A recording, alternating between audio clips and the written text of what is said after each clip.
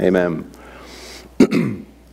Revelation chapter 2 begins with what are 7 x-rays that are given to 7 local churches. Jesus is giving 7 report cards to 7 local churches. But looking at these 7 letters, we see that it's not just 7 letters to 7 real churches in the first century, which were in Asia Minor or modern-day Turkey, but you could take these 7 letters and apply them to every single era of church history, even today. When he writes this letter to the church of Ephesus, if you read in the book of Acts, Ephesus was a church that was birthed out of a revival. You say, how do you know it was a revival? Well, when the Bible tells us that all of the occultic workers, all of the warlocks and the witches are taking their Ouija boards, their tea leaves, their tarot cards, and setting them on fire in a bonfire in the middle of the city, that's plenty revival to me, should be plenty revival to us. The church began on fire, but 30 years later, Jesus has John the Apostle pen this letter to them, and he has a message for them. It says, unto the angel of the church of Ephesus write this, and the Greek is, write this at once. These things saith he who holds the 7 stars in his right hand. And he already tells us in chapter 1 of Revelation that the 7 stars represent his 7 messengers of those 7 churches, his 7 pastors of those 7 churches. So these things saith he who holds the 7 stars in his right hand, and who also walks in the midst of the 7 golden candlesticks. And at the end of chapter 1, it also tells you that the candlesticks are actually, in the Greek, the lampstands, what we would call the menorah, burning on oil, representing the Holy Spirit. The lampstands represent the 7 churches. So he says, these things saith he who holds the 7 pastors in his right hand, and who also walks in the midst of the local church. He has a message for them, and he's introducing himself as the one who's walking around in the local church setting, the one who's walking around right now. He says, I know your works. I know your labor. I know your patience. I know how you cannot bear them which are evil, and you've even tried them that say there are apostles and are not, and you have found them to be liars. And you have borne, and you have patience, and for my name's sake you have labored and have not fainted. He mentions patience twice, and he mentions laboring twice. The Greek word for laboring means when one is working so hard that they can literally collapse on their face with exhaustion. This was a church that was getting busy. He says the word patience twice. Patience does not just simply mean just merely waiting. It actually talks about waiting when under a burden, going through trials, and simply holding tight and trusting that God will come through and that his timing is perfect. He is noticing these positive things. He mentions laboring twice. He mentions patience twice. You get the idea that this was a church that was well versed in the scriptures. This was a church that had a great handle of theology. They were able to pick out when false teaching was coming in their midst. They were actually able to discern who was an anointed leader and who was not an anointed leader. They were laboring. They were laboring. They would go through trials. They weren't throwing in the towel. This wasn't a quitting church. This was a church that had stick-to-itiveness. This was a church that persevered. And he says, with all of that, nevertheless, I have somewhat against you because you've left your first love. He says you got so busy with kingdom work that you've neglected time with the King. You're so passionate about the cause that you've neglected your passion for the King. As a physician, he not only will give the diagnosis, but he'll always give the remedy as well. Remember The diagnosis is you've left your first love. He's saying, I'm walking around in the local church, and just as he said to the Pharisee over dinner, I've been eating with you for how long, and you have not even given me a kiss. And in our culture, we're saying, well, wait a minute, not everyone is comfortable giving someone a kiss. But in Middle Eastern culture, that was the lowest level of a greeting and a hospitality. Basically, to us, it would be the equivalent of a high five. It's like Jesus says to the man, to the Pharisee over dinner, I've been eating with you how long, and you've not even given me a high five. And the Lord is saying to the church of Ephesus, I am the one that walks through the midst. I walk through the midst with joy, and you gave me no kiss. You gave me no high five. You're all about my cause, but you've ceased to be about me. You're all about Christianity, but you've forgotten that Christianity is a person. As it says in the book of Isaiah, as a belt wraps around the waist of a man, we were created to wrap around him. He's saying, I'm walking around the local church, and I'm not finding arms wrapping around me, wrapping around doctrine, wrapping around songs about me, but not saying, no one is grabbing anyone and saying, where is his presence, and how can I feel it, and where is he, and how can I adore him more? Loving all of the things concerning Christianity, but making the mistake of not loving Jesus, who notices when we're not loving him. So he says, remember the first way out, because we find ourselves here so easily, especially in this day, where Martha fever is everywhere. We read a verse that says the harvest is plentiful, the laborers are few. Well, all right, let's get busy and let's do it. And then before you know it, couple that with a full-time job, couple that with raising youngins, couple that with having parents to look after or whatever, and just problems and issues, and whatever. You couple all of that together, it's so easy to find yourself in a place where you realize, wait a second, I have forgotten what Christianity is all about first and foremost. And Jesus says, you're doing great stuff. You've got great ministry going on. You are holding the line, and you are not budging. You are not compromising one bit. You are no quitter. You are persevering. But with all that, nevertheless, you have forgotten intimacy with me. So, verse 5, how do we get our way out? Remember, therefore, from where you have fallen, and repent, and do the first works, or else I will come unto you quickly. That's sobering. I will come quickly. Doesn't say I will get around to perhaps maybe doing it. I will come unto thee quickly, and I will remove your candlestick or your lampstand out of his place, except you repent. Now, is he talking about shutting down a local church for doing this? What does he mean when he says, I'll take away your lampstand? Is he talking about shutting down a local church? If you continue to neglect intimacy with me, you continue to neglect prayer and realizing that Christianity is a person and adoring me, and just as the wise men brought gifts, bringing me gifts of praise. It says we will render unto the Lord the calves of our lips. In the New Testament, we don't take animals and throw them on altars, but with our lips, we just use them to just bless his name and to blow kisses to him. Is he saying that if you don't do that, I'll shut your church down? What does he mean when he says, I'll remove your candlestick? Well, remember, the menorah, the candlestick, being fueled by the olive oil, represented the Holy Spirit. He's saying that if you continue going on with the doctrine and the Christian cause and the mission and ministry and so much to do, but you continue to neglect me as your first love, I will remove the sense of my presence from among you. And you don't have to be saved long to be born Marthas.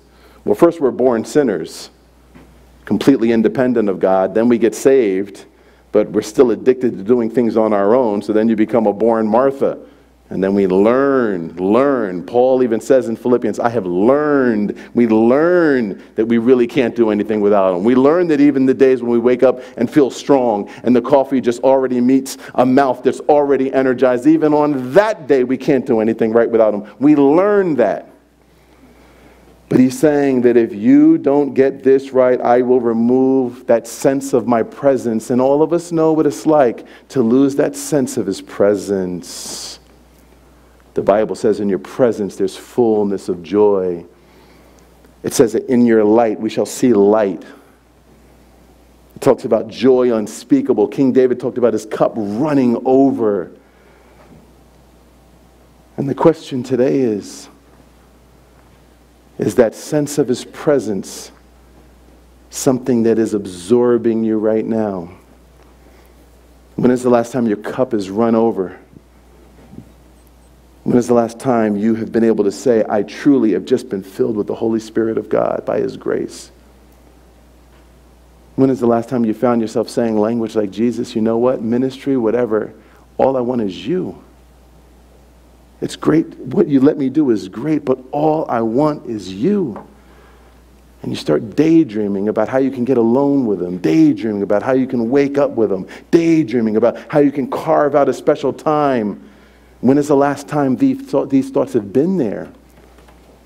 The burden, actually, not just a passing thought, because you could be in the Sunday sermon, and because the topic's preached on, at that moment it becomes a passing thought. But when has it become a burden? When's the last time it's been a burden? In Song of Solomon, we see the picture of the Shulamite looking for King Solomon, which represents the church, looking for Christ, and running through the streets saying, have you seen him whom my soul loves? When Christ is holding that place as your first love. Of course, Jesus is the name above all names. Jesus means God saves. But you begin using language just like when in a marriage, the other names arise other than just their government name, because love does that. You see that in Song of Solomon. Have you seen him whom my soul loveth? Then 5 minutes later, it's another way to describe him. Isn't it so amazing that the Lord loves us so much, and he has redeemed us to be with him forever? And what the Lord has invented as the means for us to walk with him, to enjoy him, and to experience heaven on earth, so that we can walk a victorious Christian life and not a defeated Christian life. To the point where you can say, like Paul, if God is for me, who or what could be against me? To where your problem suddenly becomes small. Our problems can get really big. But the believer that knows how to pray knows how to go. And you remember in the 80s, they had the shrinky dinks. Remember, you took these things and you put them in the oven and you just watched them shrink right in front of you. The commercial ran every 5 minutes. And we go into the prayer closet and we take real things and we're watching them shrink in his presence. Even death itself shrinks.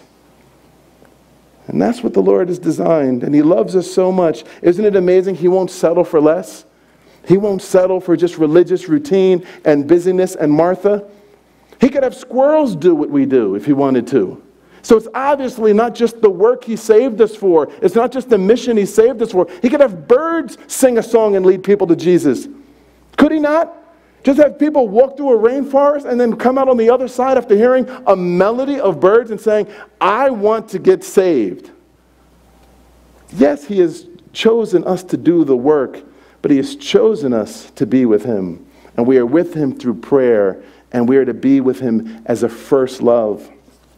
I'd like to read the same letter, but in the expanded Greek translation. This is by Kenneth Wiest, Greek scholar, went to be with the Lord. But before he passed away, you can get this on Amazon. It's called an expanded translation, the New Testament, an expanded translation by Kenneth Wiest. I'm going to read the same letter. And what he does in this book is he says, the economy of the Greek language is so illustrative that one English word does not suffice. You cannot really operate on a 1-to-1 ratio, one English word for every one Greek word, and really convey all of what the language is. So he made an expanded translation where he is using as many words as possible to really convey. I would recommend you have this. It's great while you're reading your Bible and a verse blesses you to jump over and see what it says in this as well. I'm going to read the same letter. He says, to the messenger of the assembly in Ephesus, write this at once. These things says he who is holding fast the 7 stars in his right hand, he who is walking about in the midst of the 7 golden lampstands. I know with absolute clearness your works and toil and steadfast endurance and fortitude under trials, and that you were not able to endure evil men, and you have put to the test those who say they are apostles and are not, and you found them to be false. And you have steadfast endurance and fortitude under trials, and you endured persecution because of my name, and you have not become weary. But I have this against you, your love for me, that earliest love, you've abandoned. Your love for me, that earliest love, you've abandoned. Doesn't that make it clearer of what it means to have left your first love? He's saying that earliest love you had for me, you abandoned. Be remembering therefore from where you fell. The way out, first, think back to how it happened. Just as when you're driving and you suddenly find yourself driving in circles and you're in a place that looks nothing like, where you should be, you think back to where you made the first wrong turn.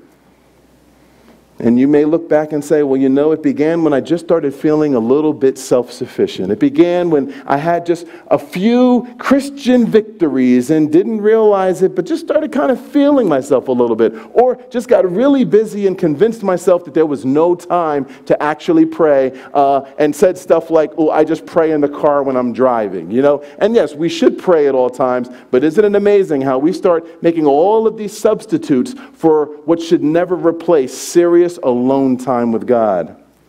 He says, remember from where you fell, and at once have a change of mind. That's what it means when he says repent. It doesn't just mean to say, wow, the word got me again. Yes, the word always will get us because it's sharper than any two-edged sword. Repenting does not just mean crying uncle under the light of God's word. It means actually saying, you know what? I've been thinking a wrong way. I can think back to when I began thinking a wrong way, and I changed my mind. A lot of people go right back to whatever it is, and we can all relate to that because we cry uncle under the authority of God's word, but we don't change our mind. We don't change our mind. Walk in the service and walk out so easily without changing our mind. We could say that our mind should change. We should say that, okay, that obviously is truth, but won't change the mind. So he says, be remembering from where you've fallen, have a change of mind. And he says, and the early works, perform them directly. So in the King James, it says, remember from where you fell, repent and do the first works. Here he says, remember from where you fell, have a change of mind at once, and the early works, perform them directly. Or else I am coming to you, and I will remove your lampstand out of his place, unless you have a change of mind. He is saying, if you do not have a change of mind, I will take away that sense of my presence. But when he removes the sense of his presence, it is not irrevocable. It is so that you can begin to feel like something's wrong. That is the purpose of him removing his presence. Please don't believe the lie for a moment that you're relegated to the penalty box for the rest of your Christian pilgrimage, and that God's presence is never for you because you've amened this teaching too many times and never made a change. He says, I will remove that sense of my presence when? Until you change your mind. It is designed for you to feel, just like you can walk into a room and you go home and all of a sudden you can tell that the furnace isn't working. You can tell when you walk in the house, that the AC or the central air is not working. You can walk in the house and just feel something's different. It's designed by love to cause you to feel something's different. If we say that prayer is to the spirit man what breathing is to the physical man, what happens when we hold our breath? You get dizzy, right? You start making rash decisions centered around making yourself feel better, right? Find yourself saying, well, man, I made that decision? Oh, well, I was really lightheaded that day. Well, what about when we're not praying? How dizzy are we spiritually? Would it be good right now for each of us to just do an inventory and think, how are we really when we're not praying? And the things that we're just kind of sweeping under the rug, the things that come along with not sitting in his presence. Because to sit in his presence is to come away with his fragrance. To sit in yourself is to have the fragrance of flesh. And it's time to take a look now and say, you know what? What does it really look like? Because if you're just gauging it on whether your blood pressure still stays the same, or whether your workload at work still stays the same, or whether, all your friends still like you, or whether you still get blessings and still get surprise phone calls and still get gifts in the mail, if you're gauging your lack of prayer on just because those things are still in order, that the measuring system is way wrong. We're a spiritual people. But what can happen is without prayer, we start becoming a spiritual people who are still living like material people. And find ourselves being no different than Madonna, who's living in a material world, and she's a material girl. Spiritual people, by the gospel, because of the gospel, he has made us spiritual people. We're born again, but could be living like material girls and material boys. And the Lord says, hey, I see you're doing all the right things. But that earliest love you had for me, you're neglecting. Let's go to Jeremiah chapter 2. Jeremiah chapter 2, we see the Lord saying the same thing. Be encouraged because God has had to say the same thing to his people since the beginning. Why? Because all of us are born in sin, born with a rebellious nature, born with a deceitful heart that is desperately wicked, can so easily swear we've got every I dotted and T crossed, leaning to our own understanding, not checking the scriptures, only to realize, wow, I've been missing out on the big thing. He says in Jeremiah chapter 2 the same thing. Remember what he said just now. He said, you've left your first love. What it means is that earliest love you had for me, you've left that. Before we move on, to make this intensely practical, I must ask each of you to take a moment and reflect on what your earliest love for Jesus looked like. What did your music selection look like? What did your Bible reading look like?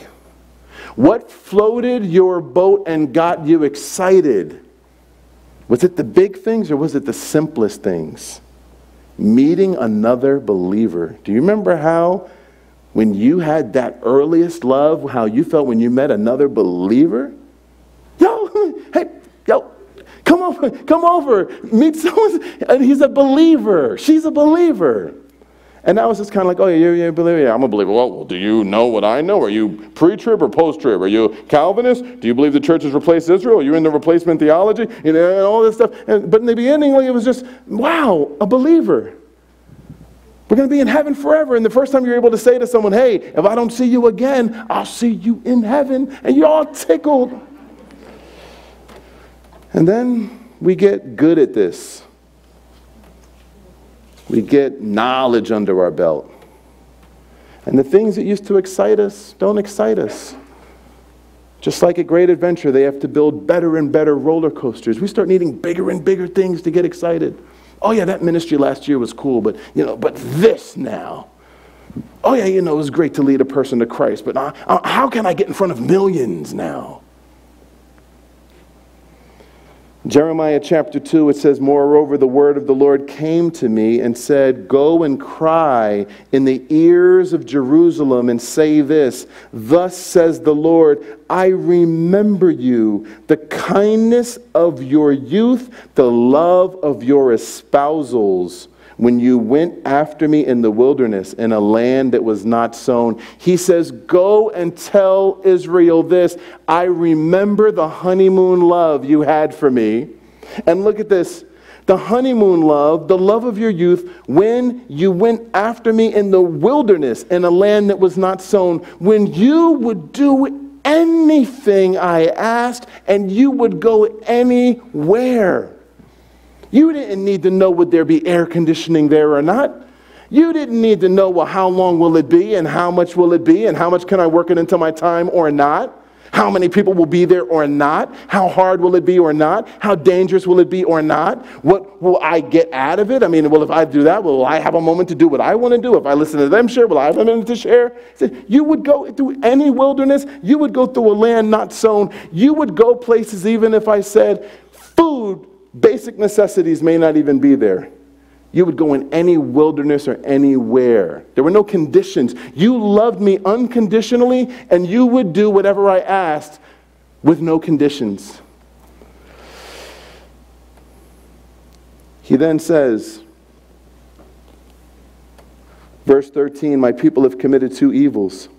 They've forsaken me, the fountain of living waters, and they've also hewed them out cisterns, broken cisterns that can hold no water. He's saying they have forsaken me, the fountain of living waters, and instead they are drinking the way the world drinks. They are no longer coming to me to get refreshed. They're attempting to refresh themselves the way the world does. Stagnant water in leaking pots. Fleeting pleasures, fleeting refreshment, not real refreshment. They've exchanged real refreshment for fleeting temporary refreshment. They've exchanged a cup that runneth over for a cup that just gets a little visitation here or there. They've exchanged joy unspeakable for just one smile in church is enough. And he says in Psalms 81, verse 10, I am the Lord God that brought you out of Egypt. You open your mouth wide, and I will fill it. But we have to remember, what he wants to fill us with is more of himself. The Pharisees could quote more Bible than every person in this building, yet could not even recognize when the Word made flesh was right before them.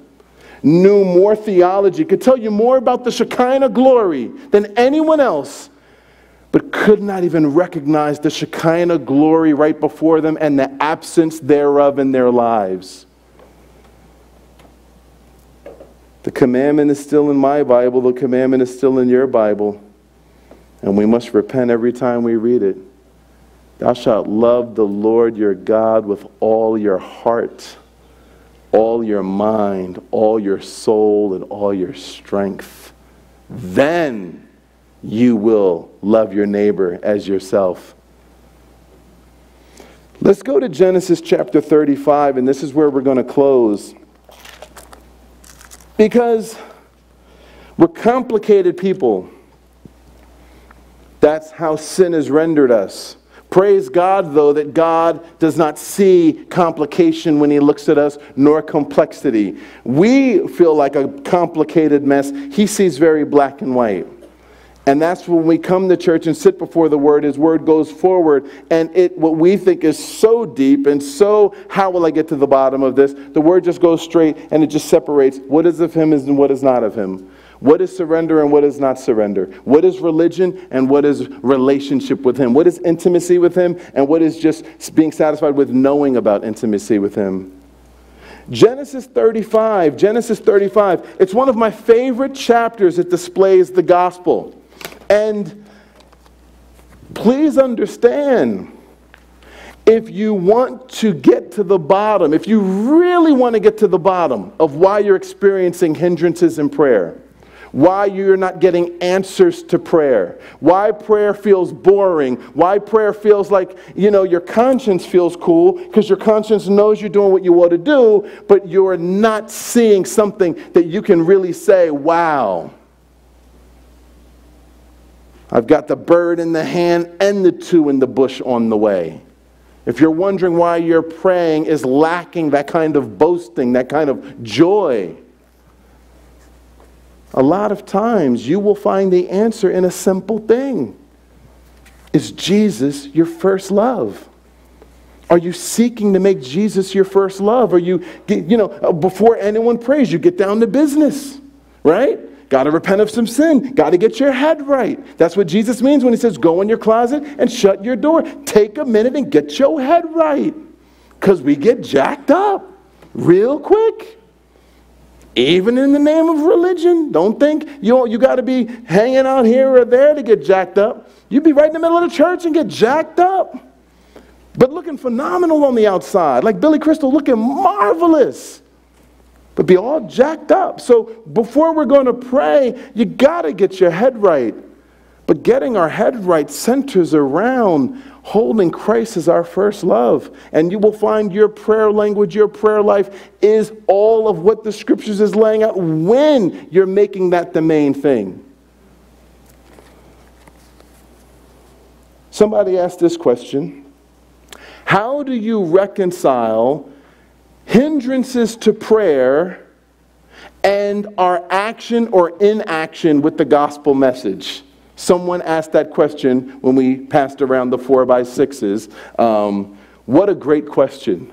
What a great question. How do you reconcile hindrances to prayer and our action or inaction with the gospel message? Now, I won't ask for a show of hands, but who has experienced hindrances to prayer? Oh yeah. Who has experienced when it feels like the heavens are made of brass? Oh yeah. You ever play wall ball, where you throw the ball and it comes back to you? Handball, racquetball, any kind of ball? Who knows what it feels like for your prayers to feel like you're playing wall ball with your words? Boom, Lord, boom, right back in your hand. Lord, give me peace, boom, right back in your hand. Sometimes you feel like it comes down so fast it's turning the dodgeball now. You threw up a prayer, now you got to dodge it because you just feel like it came back so fast. What's going on here? We all know hindrances to prayer. But are we studying what the Bible says to do with those hindrances to prayer? You go in urgent care.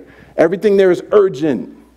You're hoping that the doctors there are all specialized in handling things that need urgent care. Are we being discipled? Are we getting in the Word so that we understand the urgent care? What to do? If I'm bleeding, if I'm cut, if I'm hurt, if I go to urgent care, I don't want to go to being in urgent care and waiting for 4 hours is a contradiction. Going to urgent care and the help at the desk on their phone and on the whatever, that's a contradiction. I want something urgent. With our hindrances, do we know what urgent care looks like? Because when you've set aside a time to pray, and you've set aside a time to get with the Lord, you're planning to get with the Lord. It means that you need some urgent care, something that can happen in a minute, something can happen in 30 seconds, 2 minutes, 5 minutes, 10 minutes. You need urgent care. Do we know what urgent care looks like when we're finding ourselves in a place where we have left our earliest love for the Lord, where we have just been so busy with all of it, where we have lost that sense of His presence? There's some here today, you can't remember the last time you've sensed His presence. But please know this, and this is a day to call the devil a dirty liar. This is penned and spoken by the one who loves us so much that He says, I will pursue you, and I will cry aloud, and I will raise up the prophet, I will raise up the preacher to continue to let you know how much I love you. And the thing is, it has to be a work of God. How do you reconcile hindrances to prayer based on our action or inaction with the gospel message? Is there a relationship between hindrances to prayer and the gospel message? Yes or no? Yes. Undeniably yes every time. We talked about how in the Old Testament, when there was the altar where the animal, the lamb, was offered up, you need coals to have a fire. The coals that burned the lamb, consumed the lamb, coals represent judgment. The lamb is slain, representing the covering for man's sin. Inside of the tabernacle was an altar of incense. In order to consume a lamb, you need hot coals, you need fire. In order to burn incense, you need fire. The fire for the incense, which represents prayer, came from and only could come from one place. The priest could not go and open a bag of charcoal, nor could he borrow a lighter from anyone to light that incense, to send off that prayer. He could only go to one place, and that place was to the very coal bed that was consuming the lamb. What is that saying? That all of the fuel for our prayers must always come from our meditation on God loving us so much that he gave his son to die for our sins. And that no matter how much our heart is condemning us, no matter how much of an idiot we've been, no matter how much we have acted more like Judas than we could ever put to words, you are realizing as that priest is bringing the coals, he's carrying it in his hands, realizing these are hands that have once been vile hands, maybe hands that have been vile lately, a mouth saying hello or good morning to people, or shalom, shalom, a mouth that has said the most perverse things, eyes that are walking over there that have set the eyes and the gaze on wrong things. The person is realizing it is a sinner, nothing but a low-down sinner who has every right to be banished, condemned, exiled from God's presence forever. But he is carrying something that says something different. He's carrying something that says that though he deserves the worst, God is giving his best and giving Jesus, and sin's being judged by an innocent substitute because of love. This is a sinner coming there, maybe on the way there, heart condemned, forgetting the gospel, forgetting God's love, just so good at just looking at just head to toe, just wrong. You ever just felt wrong head to toe? But yet grabbing something that immediately is saying the very opposite of everything you're thinking or feeling and everything the devil could be saying in your ears. Love. Some judgment, yes, you deserve it, but something's been judged in your place. Someone's been judged in your place. And by the time that call was put on the prayer, it was beginning. How could it not begin with a language of, phew? How could it not begin with a language of, thank you, Lord? How could it not begin with the language of, I'm so undeserving? How could it not begin with the language of, I'll never understand this? How could it not begin with the language of, I love you? How can you love me like this? How could it not begin with the language of, when I consider the sun and the moon and the stars and the animals, what is man? Why do you 8 billion people on the planet, why did you elected me? The gospel must be. There is an inextricably linked relationship between the gospel and overcoming hindrances to prayer. If you don't make the gospel the foundation of your prayer life, you will only know hindrances. Then you start trying to fight the hindrances in your own strength. Then prayer, instead of being a thought of something relaxing to you, it's actually a thought of something that makes you more tired or stresses you out because you're trying to overcome the hindrances in your own strength. Amen? Genesis 35. Genesis 35. How can we do this in 10 minutes? Jacob. Let's just begin and say that name. Jacob. Okay? Jacob. Hustler. Hustler. Passive aggressive. But he proved that passive aggressiveness is still real aggression. A schemer. Trust God, maybe next time. Today, scheme. When he was born with his twin brother, had a unique birth in that his brother came out first, and Jacob comes out holding his brother's heel, so they called him the heel catcher, meaning basically supplanter, the one in the foot race that you don't want behind you, because if you were in first, he will trip your heel and you will be in second, assuming you even get up from the fall and even get to cross the finish line. He's given this promise, or at least his mom and dad are given the promise that though he's a supplanter, that he will have the messianic blessing, that he will have the birthright. We see him scheming from the door. His older brother, who usually the older brother got the birthright, his older brother doesn't care anything about that birthright. And instead of trusting that what God promises, God is able to perform, Jacob schemes and hustles him out of it. He's the kind of guy that if you rolled dice against him, or rolled CeeLo or craps against him, and 4, 5, 6 wins in CeeLo. I never gambled a day in my life. I just heard other people that do, right? He's the kind of guy that would have one dice that was all fours, one dice that was all fives, and one dice that was all sixes. Praise God for the gospel. That's what I used to do as well. But, you know, every time you roll, it's 4, 5, 6, and then you pick it up quickly so people can't see that on other sides of the dice it's whatever, right? Anyway, that's what he was. He hustles his brother out of the birthright. His brother wants to kill him. His mother basically says, you need to run for your life because your older brother is a marksman, he's a hunter, he has anger issues, and he's going to kill you just for a few days. Just go to my brother Laban's house.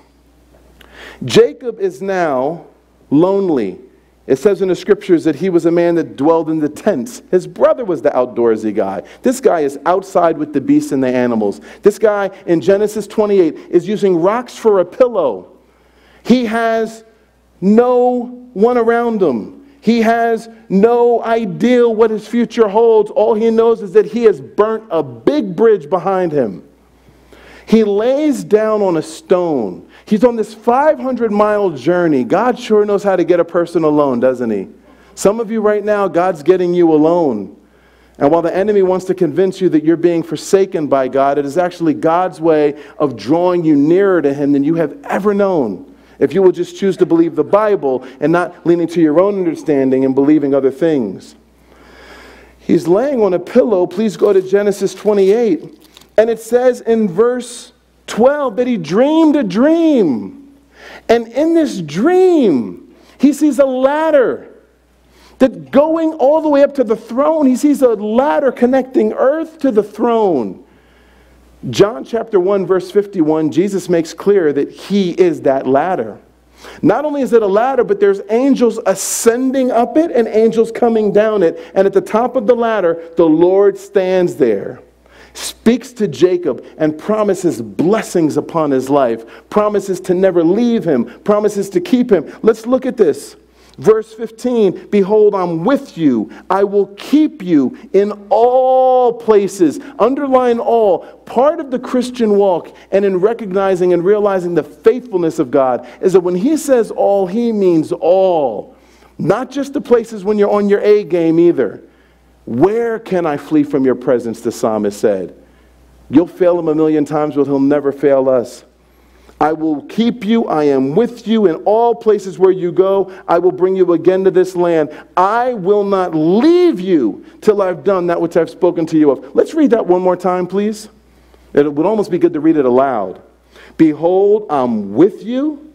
I will keep you in all places where you go. Where have you been since you've called on the name of the Lord? I'm talking the good, the bad, and the ugly places. He said, I'll keep you in every one of those places. And he says, I'll bring you again to this land, and I won't leave you till I have done which I have spoken of. I won't give up on you. I won't let go of you until I take every hard part of you and tenderize it and make it into the likeness of my son. Jacob awaked out of his sleep, verse 16, and said, wow, the Lord is in this place and I knew it not. The first thing Jacob realizes is that God is with him even when he does not think he is. Hello. Hello. Anyone here feeling estranged and just, wow, the Bible says you can't lose your salvation, but I sure feel like I lost mine. I'm in the middle of such confusion and unfairness and wickedness. Where is God? Jacob woke up and said, wow, I'm in the middle of a desert surrounded by nothing but animals and a rock for a pillow. God was here. God was here. Where is he? Nights where I said, where are you? He's right here. He's just not in the little box I've put him in. So Jacob trembles and he goes, and let me fast forward. Jacob now is born again. This represents a born again experience. I love verse 12 says that he dreamed a dream. Because imagine if it said, and Jacob sat on a rock and thought a thought. Who would have taken the credit for this experience? What if it said, Jacob sat on a rock and said, a thought, a ladder, angels going up and down, God on the top. Who would have taken the credit? But it's a dream. when you are totally most vulnerable and not in control of your thoughts, God initiates it. God comes to him at his lowest point with full intelligence of who he is and with full intelligence of how badly he's going to blow it for the next 30 years. Still chooses him, still makes promises like this over his life. Amen? I'm so excited right now with God's goodness in this message that I'm going to need someone to say amen really loud before we're done. But you pick the timing, okay? He moves on. Jacob goes and stays with his uncle Laban for 21 years. No mention of a prayer life. No mention of a prayer life. But his life shows it. He has a dysfunctional home. He's got kids that are wilding out. You get the sense that there's this civility, there's a veneer of this civility, but underneath it's all of this dysfunction. Can anyone relate to that?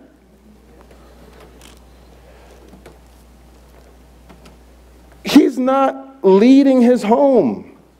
When he finally decides to leave, why? Because please go to Genesis chapter 31 and look at verse 3. The Lord says, return to the land of your fathers and I will be with thee. Look at what God's doing, showing up and saying, I'll be with you. Hey, come on back. Hey, come on back. 21 years with no mention of a prayer life on Jacob's part. But here God is still calling him to come back to what it's all about. Having his first love and a life of prayer. When he's coming back, basically, it says his uncle Laban pursues him, and Jacob's wife has all of these idols. There's not only dysfunction in the family, but because there's no prayer in the family, and because everyone has lost their first love, there's dirty little secrets going around. She's got idols. Jacob doesn't even know it. It says in verse 32 at the very end, Jacob knew not that Rachel had stolen idols. Now, if you ever want a story that will scare you into praying, read the story of Jacob to see what happens when you scheme so well and never give up and you're such a fighter, but because there's not prayer, there is not God's best. We see Genesis 32. Where God really gets Jacob alone. And please look at verse 24. Jacob was left alone and a man wrestled with him till the breaking of the day. That was God showing up. God won't give up on us. That's what makes and finally converts a Christian, if you will, to loving the Lord all the more, loving prayer all the more, when you realize that no matter how much we fail, no matter how much we mess up, there is one who does not relent in pursuing us and wrestling with our independence, wrestling with our stubbornness, wrestling with the ugliest parts of us to finally just cave in and sit at his feet and let him be our wonderful Lord and Savior in every way he desires to be. He basically changes Jacob's name to Israel. Verse 28, your name will not be called Jacob anymore, but it will be called Israel. It goes, he says, your name is no longer hustler. Your name is now Israel. It means one who's governed by God, because you're finally surrendering. Even though he came to do it through a moment of weakness. Isn't it something that God usually has to strip us of something before we'll actually cling to him? Frustrate our plans majorly in some way, give us a limp, show us that we're just clay. All of a sudden your health crumbles. You went from being Mr. Universe or Miss Universe to all of a sudden now, you need help walking across the room. Usually he has to show us our frailness. It says in the Psalms, make me to know how frail I really am, because we can get it really twisted. Especially when you go to work all day and everyone's telling you how awesome you are and how strong you are. He says, your name is Israel now. You would think this is the end of the story, but it's not the end of the story. It's not. You would think that finally, okay, 21 years of no devotional life, dysfunctional home, his wife's got dirty little secrets, he's got dirty little secrets, the kids got dirty little secrets. He's finally grabbed a hold of the Lord knights him and says, imagine if God says to you, you are no longer a schemer. You are now one who I can look to, who will be conformed to my will. You would think it's the end of the story. It's not. You would think, how many of you have experienced an outpouring of God's Spirit, experienced a touch, had an encounter with God, and you said, I will never change again, only to then find out how big of a failure you really could be. He comes out of that experience scheming even more than ever. But what's amazing is that God would still bless him, knowing that he was going to do that next. He schemes with Esau, chapter 33. Chapter 35, chapter 34, verse 17, he goes to Sukkoth, goes to the bad side of town, goes to the red light district. He's supposed to be a pilgrim passing through like Abraham and Isaac. He decides to start buying real estate. No one told him to buy real estate in the red light district. It says, verse 17, he journeyed to Sukkoth and built a house there. Well, his daughter Dinah goes out, and obviously there's been so much going on. There's no prayer in the home, that she's obviously looking for love in the wrong places. She's going out probably trying to look a little sexy. The Canaanite guys take a liking to her, rape her. Jacob's two oldest sons go and kill all those guys. Jacob basically says, verse 30, and look, here's a man who just a few chapters ago had an experience of, Lord, I'm yours. The Lord says, yes, you are. Your name is not schemer. You are governed by God. And look at how quickly he descends into being a self-centered person with the weight of the world on his shoulders, as though prayer doesn't even exist.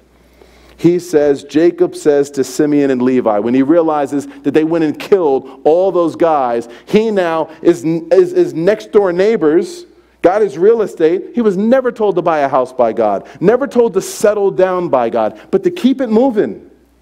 But he just wanted to have a little bit of heaven and a little bit of the world and a little bit of God's way and a little bit of the world's way. And he says to them, you have troubled me to make me to stink among the inhabitants of the land, among the Canaanites and the Perizzites, and I being few in number, they will gather themselves together against me and slay me, and I will be destroyed, I and my house. Look at his language. I, me, I, me. Wow. No wonder it says in Genesis 35, and God said to Jacob. But wait a minute, I thought his name was just changed to Israel 3 chapters ago. He ain't acting like a man governed by God. He's acting like Jacob. And God calls him Jacob again. Hey, Jacob. I love this. And remember, we began the message with losing your first love. Look at what the Lord does. He's always inviting us back. Hosea talks about bands of love bringing us back. Someone asked the question, how do you reconcile? Do you reconcile hindrances to prayer with the gospel? Yes, the only way to overcome hindrances, the flesh, sin, and have a victorious prayer life is on the foundation of the gospel. That's why you got to preach the gospel daily to yourself. When's the last time you've preached a full gospel to yourself? I'm talking gave yourself a full sermon.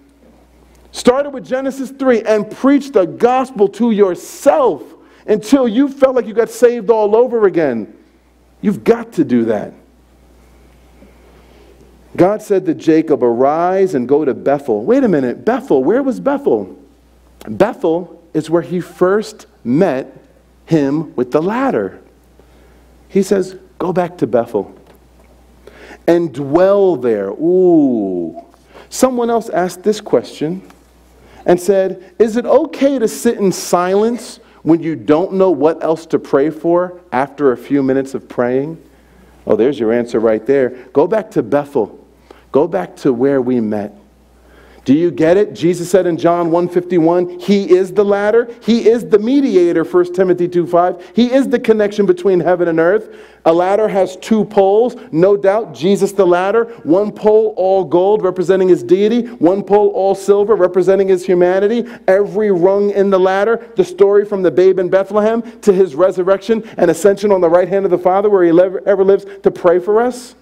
Oh yeah, He is the ladder. And He says, go back to Bethel and dwell there and make an altar. Make an altar. Talk to me. Make an altar to God that appeared to you when you fled from the face of Esau, your brother. Wow, look at that. Hey, Jacob, come back to where it all began. Come back to where it all began, when you had nothing to your name. Lose your title, Jacob. Lose your accomplishments. Your real estate in Sukkoth, forget about it. Your accomplishments, forget about it. Your farming business, 21 years with Laban, forget about it. Come back to when you had nothing, because without me, you have nothing, and everything you have is from me. Become nothing again, and come back to when you saw me as everything. You see, a lot of Christians get caught up in holding Jesus as everything, lowercase e, but also holding themselves as something too. He says, come on back. And look at what Jacob says. Jacob's ready. Jacob has had enough. The question is there anyone that's had enough? And realizing that all things work together for good. All things. He doesn't say all things are good, but all things work together for good. And look at what he says to his family. Put away the strange gods that are among you. Let's clean up shop. Change your clothes. Yes, we see the Lord say in the Word, change your heart and not your garments. Changing clothes doesn't symbolize anything if the heart doesn't do it. But change your clothes, representing that you're changing your heart too. We've got to put some stuff away. Maybe part of the reason that Jacob had that experience in Genesis 32, where he had that amazing surrender, that amazing experience with God, but could go back so quickly, is even though God blessed him, he never put some stuff away. You can have some stuff in your heart, and believe me, nothing can stop God. God can bless your heart and consume you in His fire of love while your heart is full of idols. But if you don't start putting stuff away, then it's just simply louder heavenly music drowning out dirty, crazy music that's still on, but for the moment it's just being consumed in that. But when the experience goes away, you've not put anything away, so that music is right there, that stuff is right there. He says, you know what? Put it away. Put away the strange gods, change your garments. Let's arise and go to Bethel, and I'm going to make an altar to God who answered me in the day of my distress. It says in Isaiah, don't forget the rock you've been hewn from. I'm going back to the Lord and to where I was when He saved me. Now, amazingly, it was a nondescript piece of desert. Where did you first get saved? A nondescript altar? One like this? No flowers, no nothing? Just some carpet that we try to keep clean? Was it a bar, your bedroom, in a car with a friend, coffee shop, jail cell? He says, you know what? I'm going back to where I first saw that ladder. Verse 4, and they gave unto Jacob all their strange gods which were in their hands, and all the earrings in their ears. Nothing against earrings, but obviously this was earrings coupled with idolatrous worship. And Jacob hid them under the oak which were by Shechem. What did it say he did? He buried it. He buried it. And it didn't say that he took it with him and said, I'll bury it when I get to Bethel. I'll bury that stuff during the sermon. He buried it in Shechem and left it there. And they journeyed. In verse 5, I love this. Remember he just talked about having 1,000,001 enemies? Would you write this in your notes? God will always blaze a trail for you to get back on track with Him. Because it's like, Lord, wait a minute, I'm in debt, I'm in a bind, I'm in trouble, it's crazy. I've created a big mess, there's drama, my head is noisy, I can't think straight, I can't get this demonic thing off my back. It says, look, as they journeyed, underline this, verse 5, the terror of God was on the cities that were all about them. God so blazed a trail for him to get back. He made it easy for him to get back. He put terror on everyone. And those were some bad boys he was putting terror on. I don't know what could strike more fear in the human heart than some nomadic demon worshipers. I'm not talking some trendy demon worshipers like you might find in a city where it's a little trendy to go golf. I'm talking some nomadic, raw, nasty, human sacrificing, sticks and stones won't break my bones, demon worshipers. And God puts a terror on everyone Jacob walks by. People that would have just taken a javelin just for a throw on GP. He blazes a trail. Jacob deserves something very different, but he's getting grace. And this is how a family comes back into revival. And look at this. We got to end here. Let's have the worship team come up. Verse 9, God appeared to Jacob again when he came out of Paddan Aram and blessed him. And check this out. He repeats the same stuff he said to him. How many here have ever been tempted to feel like you blew it? Ever been tempted to feel like you blew it? You can go on being a Christian, you can even do ministry, but as far as your cup running over, the baptism of the Holy Spirit, beginning a ministry beyond what you've ever even begun, you feel like you've blown it in some way. Look at this. After 21 years of no prayer life, dysfunctional family, dirty little secrets all throughout the family, having a great experience with God, only to go and fail even worse afterwards, look at what God says in verse 9. God appeared to Jacob and said, verse 10, your name is Jacob, but your name will not be called Jacob anymore, but Israel will be called your name, and your name is Israel. He repeats to him the same goodness that he said on the other side of all of those failures. And God said, I'm God Almighty. Be fruitful. Fruitfulness, yeah. That's still what I got for your life. What, Lord? All I've done is failed. All I've done has been wrapped up in myself. Fruitfulness is same topic of convo, same grace, same promises, same greatness for your life. Because Jeremiah 29:11 says, I know the plans I have for you, says the Lord. Plans to bless you and not to curse you, to give you an expected end. And he says, and I will make you a nation, and a company of nations will be of thee. Kings will come out of your loins.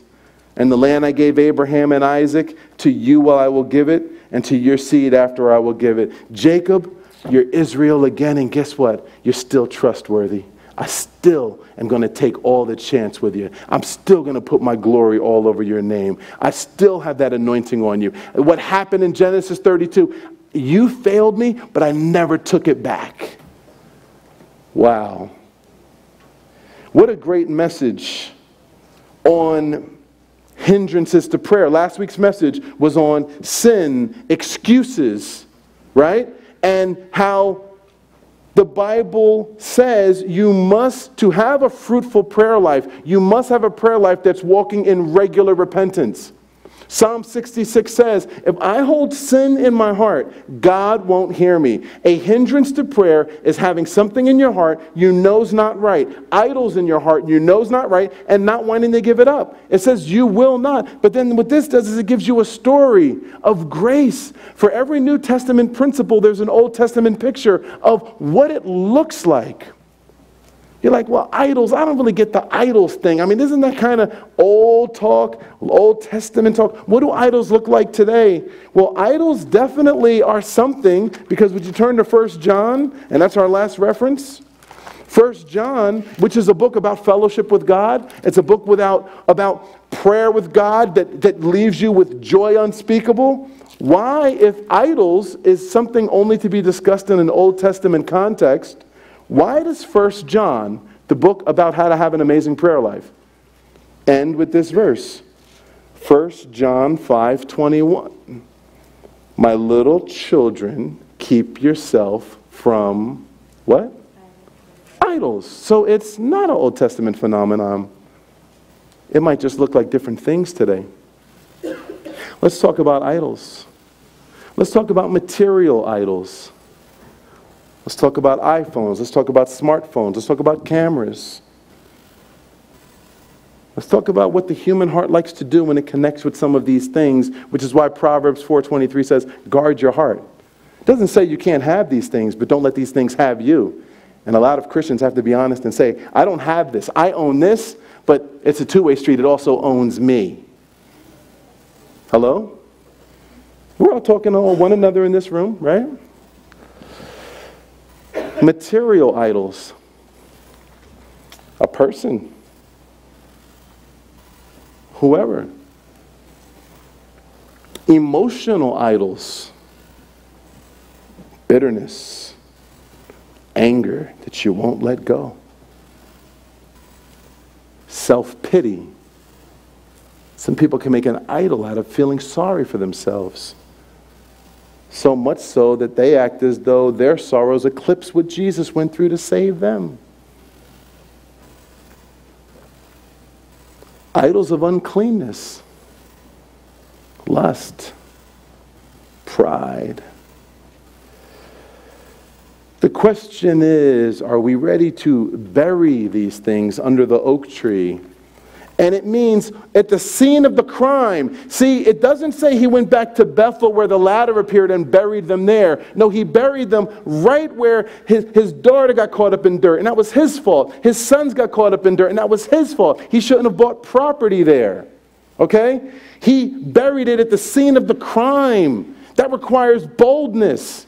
A lot of people, well, what I did was so wrong and how I think is so wrong. I just got to run from it. It overwhelms me. The Bible says perfect love casts out all fear, and God's not giving you a spirit of fear. You face it in the power of knowing that Christ was judged for that. There is no fear, only rejoicing. It says that mercy rejoices over judgment. We've received mercy because Christ was judged in our place. But you bury it right there, in the middle of your feelings, in the middle of your whackness, in the middle of your religiosity, in the middle of your pharisaicalness, in the middle of loving all of church and doctrine.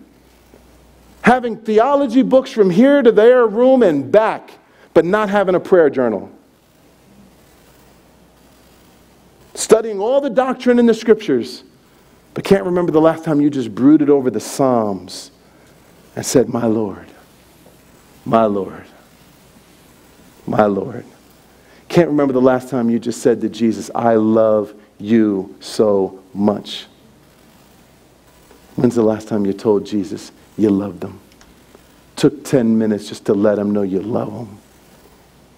So what you do is right at the scene of the crime, you take those idols, you remember from whence you fell, and you bury them right on the spot. Not later, not at the end of the song, not next communion message. You bury them there. Lord, my idols. What about idols of dreams and ambitions? Idols of agendas. That's perhaps one of the trickiest ones because it's something that we want to do for the kingdom. How do you know if it's an idol? Does the Lord have the right to take it away from you? Or all of a sudden does your grip get tighter on it? And there's a tug of war. Amy Carmichael said, hold all your ministries with an open hand. So if the Lord should ever choose to take it from you, there's no tug of war. Idols. Keep yourself from idols that will hinder your prayer life and keep Jesus from being your first love. Whew. Good message for us to embark on going through the scriptures together. Idols of career, idols in the workplace. The ugly idols are easy to locate. What about the idols that come along with in the name of just doing what you do? What is an idol? An idol is anything that takes the place that Jesus Christ should have in your heart. Anything that takes the place that Jesus should have in your heart. Jesus should have a place in your heart where he gets the pinnacle of your excitement, the pinnacle of your joy, the pinnacle of your focus, the pinnacle of your honesty, the pinnacle of all of that. Anything that takes that place. And to be in this flesh, we will have to battle with contenders To have a heart like ours, contenders are going to want a shot at the belt. Along comes pride, I want a shot at the belt. Right? Along comes lust, I want a shot at the belt. Along comes anger, you're just angry with somebody, I want a shot at the belt. Anything that wants to take the throne of your heart, your time, your energy, your passion, over the place of Jesus is an idol. And let me tell you what, the church in America is full of idolatry. And everything's looking so right. And Jesus is saying, I'm going to take away that sense of my presence, which is why you have so many Christians that know so much Bible, but don't know much about the presence of God. But all of what we will really do for the kingdom, all of what will really happen, it comes from being in His presence. That's where it comes from. The miracles, the blessings, the power, the healings, the touches, the kingdom of darkness being broken. It all comes from His presence. Much prayer, much power. Little prayer, little power. It'll always be true. Let's bury some stuff. Amen? Ready to bury some stuff? At the scene of the crime. You can make an idol of your pain. But every time I think, oh, you just get caught up in the whirlwind of it. We've all been through pain. We know how that can happen. You can make an idol of your pain. Let's bury some stuff at the foot of the cross and celebrate Jesus as a forgiver. Celebrate Jesus as a healer. A healer. Anybody want some healing? Amen. Need to be healed of some stuff. Jesus asked a question in John 5. Do you want to be made whole? Do we want to be made whole? Father God, we love you and we thank you so much, Lord. Lord God, we thank you for bringing a message that brings us face to face with to pray in power and biblically, or to just say religious prayers. Lord, we choose door A, and we thank you for giving us a message that is mandatory for the believer who wants to see right, breathe right, think right, feel right, and be right. Lord, please teach us to pray more and more.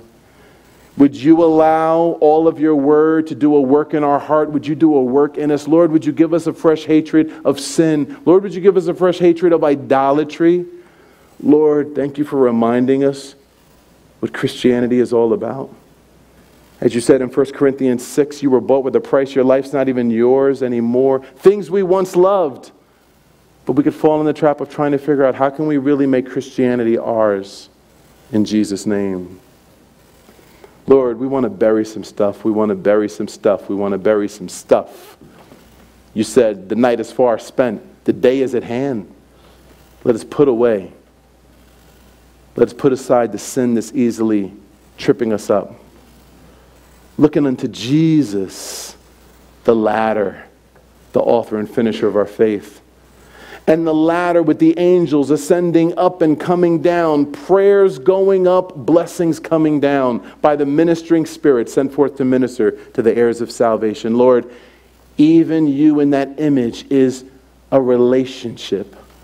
Prayers ascending, blessings descending. Prayers ascending, blessings descending. Prayers ascending, blessings descending. Lord, we want the economy of the victorious Christian life. Would you burn in our souls, Lord, a love for prayer, real prayer, biblical prayer, straight up prayer, like we've never known.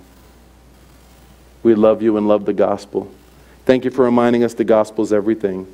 In Jesus' name we pray. And Lord, we also do pray that as worship, you would receive this afternoon's offering.